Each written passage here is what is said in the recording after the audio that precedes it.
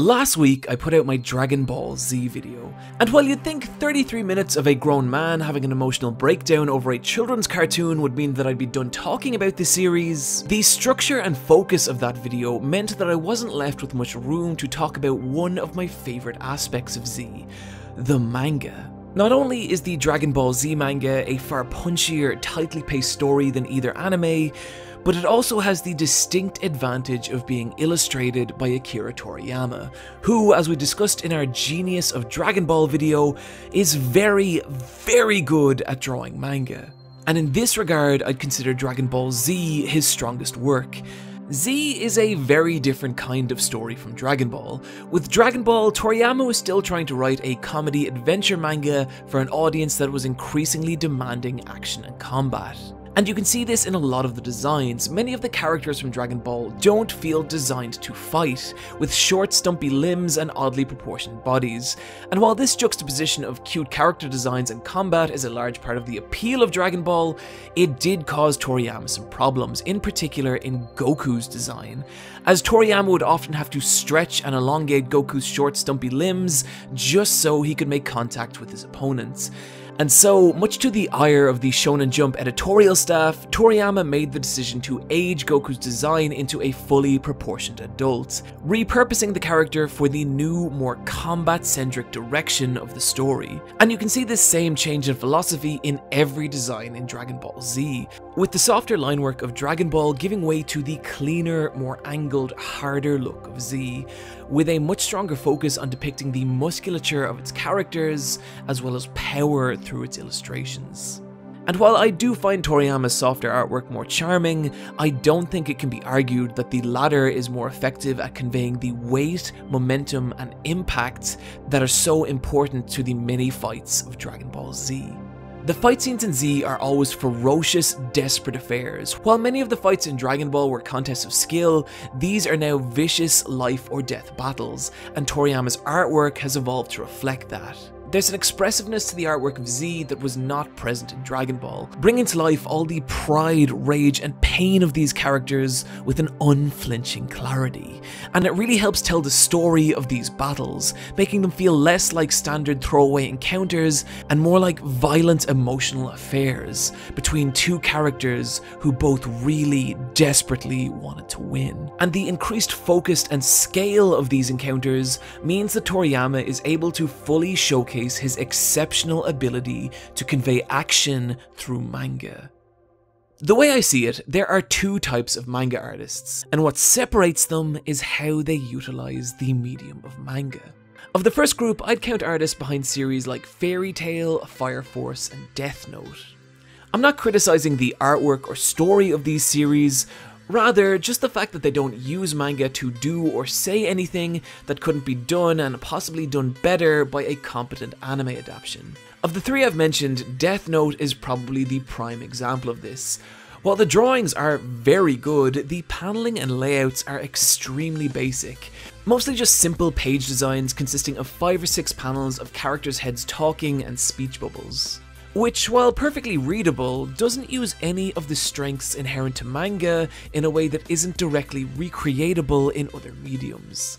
Of the second group, I'd count artists like Katsuhiro Otomo of Akira, Hirohiko Araki of JoJo's Bizarre Adventure, and Junji Ito of Uzumaki, and so much more. These are artists who seem inherently focused on leveraging the advantages of manga and using it to deliver an experience that's entirely unique to any other medium.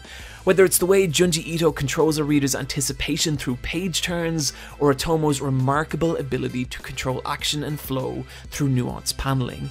Even completely divorced from the quality of the artwork or the story, these are my favourite manga to read, purely by virtue that reading them feels so good.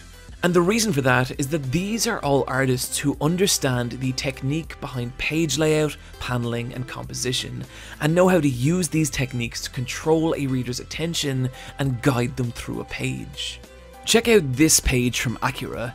Even completely out of context, the way the page is laid out combined with the strength of the individual compositions means that even isolated from the actual overarching narrative with all the text removed, the page itself tells a perfectly readable story. And this is something Toriyama himself has actually commented on. Speaking in an interview with the Japanese publication Wired, he said, "As a rule, you can understand the content to a certain extent with just pictures, and words are nothing more than a supplement to them." To put it a different way, there's an invisible guiding language to manga, in the same way there's editing in filmmaking or gameplay design in video games. And finding artists who can take advantage of this language and leverage it to enhance every aspect of their story, this is why I still read manga, despite how much I love animation. And the argument I'd like to make today is that no one has a better grasp of this language than Akira Toriyama. What makes Toriyama so special as a mangaka is his ability to tell these visual stories through his fights, combined with his ability to portray action through comics. He'll often take the time to illustrate very minute moments of a fight and establish a sense of narrative through them.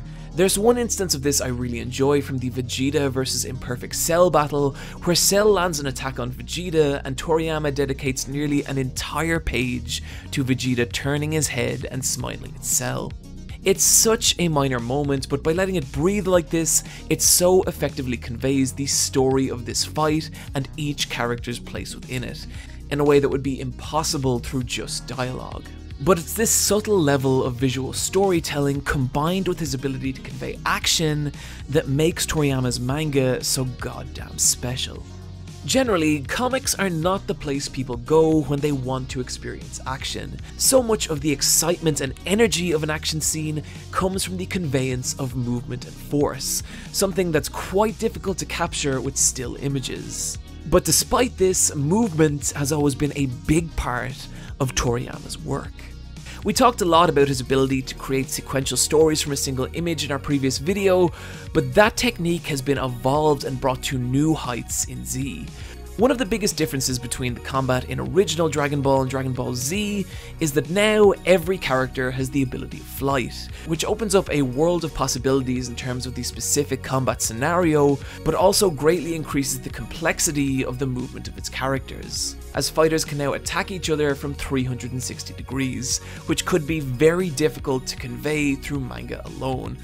But watch how Toriyama has evolved his sequential imaging technique to solve this problem, and in particular in this page from the Frieza saga. The key here is how Toriyama uses Vegeta's energy trail to guide our eye through the events of the page. Our starting position is here, where the path of Vegeta's punch takes us down through the first panel, exploding off the side of Rakum's skull and guiding our eye down to the starting position on the second panel. And from here, the energy trail shows us Vegeta's first position in front of Rakum and leads our eye in an arc as he circles directly behind his collapsing opponents, while also bringing us neatly to the starting position on panel 3 and again guiding our eye down the path of action as he dive bombs his unsuspecting foe.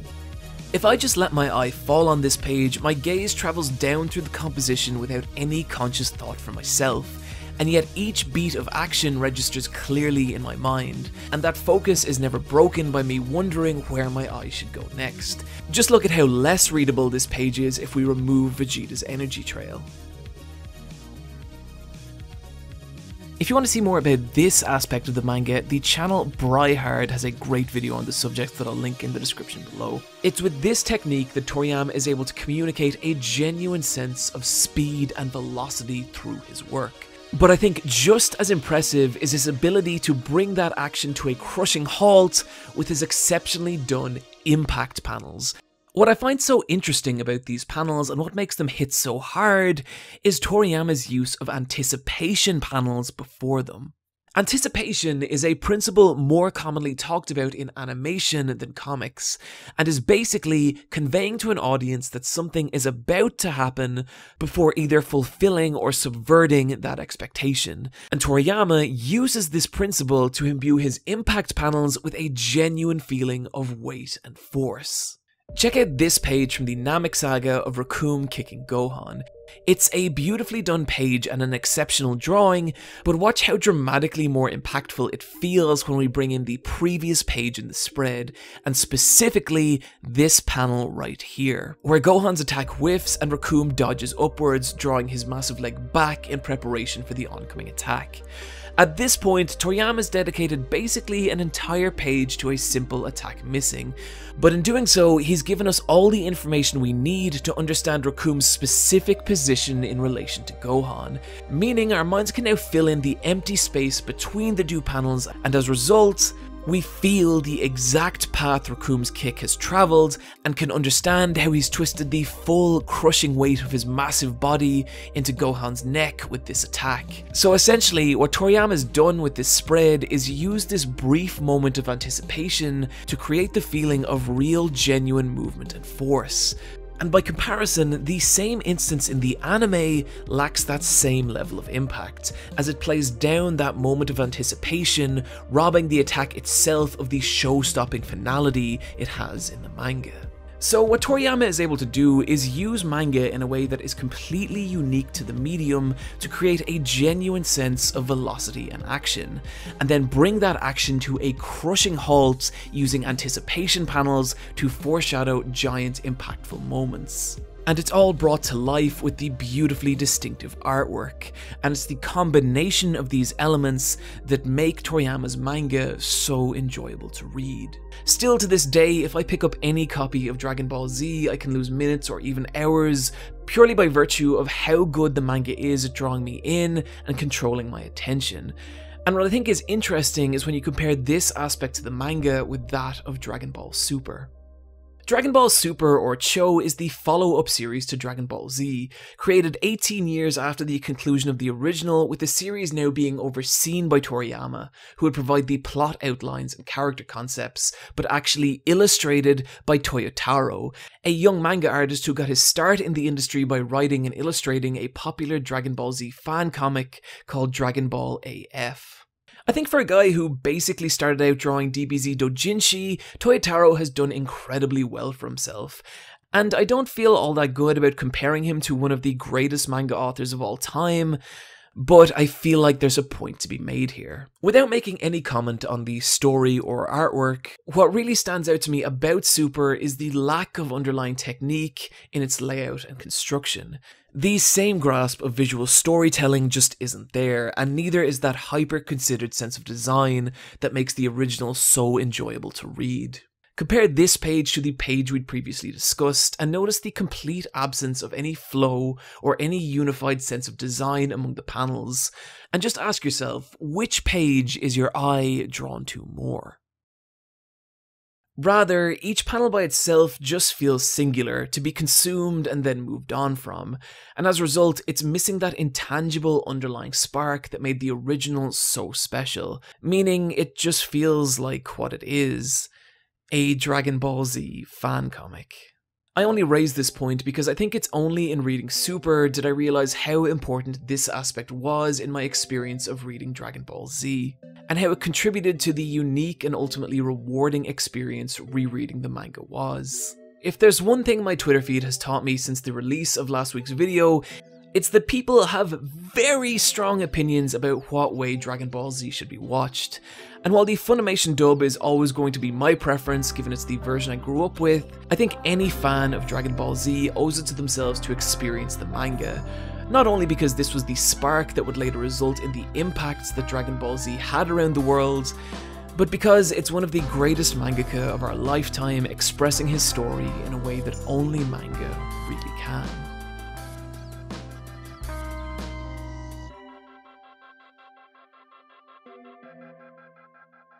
Friends, thank you once again for joining me today, and I really hope you enjoyed today's video. I'd like to give a huge shout out to my glorious patrons who, as ever, made this and especially the previous video possible. And if you'd like to become one of them, you can do so over at patreon.com/supereyepatchwolf. This video in particular, I'd like to thank John Case, Sam Wright, Jordan Hoxie, Kamau Obasi Lloyd Walker, Urban the Myth, Sleepy Bear, and the Nope Train Express. As always, find me on the Let's Fight a Boss video game podcast or on Twitter @eyepatchwolf. Friends, take care of yourselves, and I'll see you next time.